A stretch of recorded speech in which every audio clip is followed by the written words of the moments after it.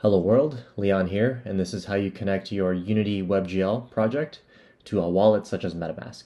So here's a working example. I'll click Login. There's going to be a pop-up to select your wallet. In this case, I'll select MetaMask. It'll tell me to sign in to verify my account. I click Sign, and this will sign me into the next scene. And in here, I can call a contract or I can send data to a contract. So if I call a contract, I'm going to pull in data from a smart contract. This will be 4. And I can send and update that value by clicking confirm. I'll do that later. So let me explain how the smart contract works behind the scenes. So here is the smart contract. The contract is called increment. There's a public variable x is equal to 0 and a public function called increment, which will update that value from 0 to 1 to etc. So let's get started. So to get started, I'm going to create a new Unity project.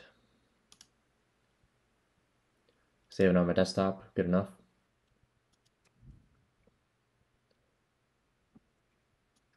Next, I'm going to import the SDK by double-clicking. Import.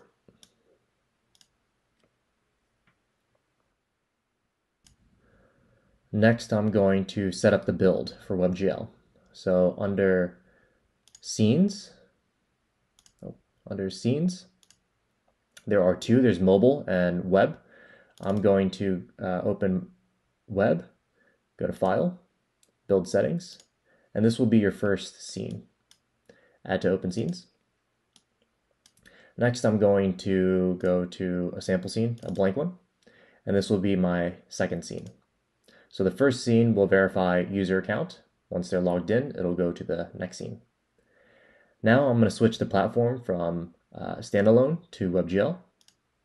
Switch platform. And lastly, change the player settings. And under project settings, I'm going to change the WebGL template from default to Web3GL template. Okay, so that's done with the build. I'll build this later. Let's set up the sample scene. Now that I'm inside of SampleScene, I can go to prefabs. Inside of prefabs, I can go to WebGL, and I can simply drag and drop these prefabs in. So I have 2, call contract and send contract. So I'm going to drag in call. I'm going to send in send. So the call contract pulls in data from the blockchain and displays it. The send contract updates the state. For example, sending Ethereum. The last piece is if you want to change the network from testnet to mainnet or whatever it is, go to Web3GL template. Under here, there is a file called network. I'm going to drag it in. And you can change the value here. In this case, it's 4 for Rinkeby. You can change this value from 1, 3, any of these values to change the network. Now that everything's set up, I can just go to File, Build and Run.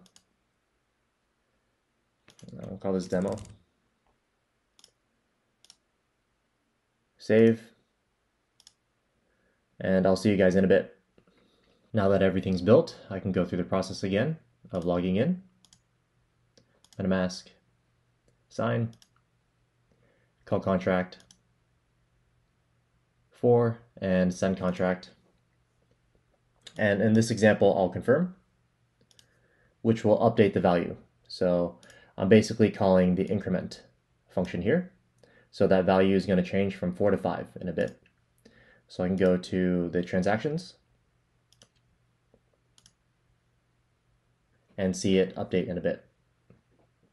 So now the transaction's confirmed, I can go back here, click this button, call contract, and it'll update from 4 to 5. So how does this work behind the scenes? So if I go back to the project, under the prefab, there's a object called call contract example script. Double click here to see. And you have a few variables. So let me pull this up.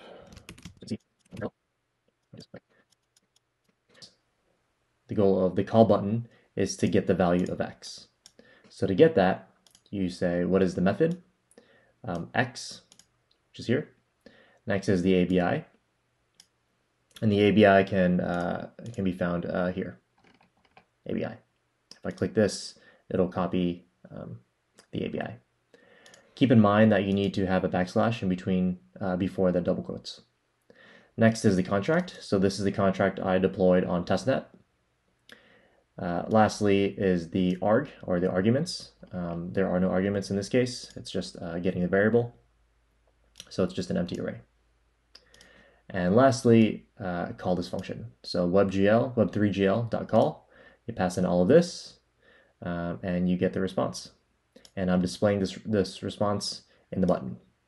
So that's how you call the contract. So how to send. Same thing. Under send contract example, there is a script. I'll double click here. Very similar. The method is going to be called increment, right? Increment. Same ABI, same contract, no arguments, a value. This is a value in way. If you want to send ETH, you pass in a value. In this case, it's 0. And you call web3gl.send. Pass in all of this, and that pop-up should appear to confirm and send. And that's how it's done. Thanks.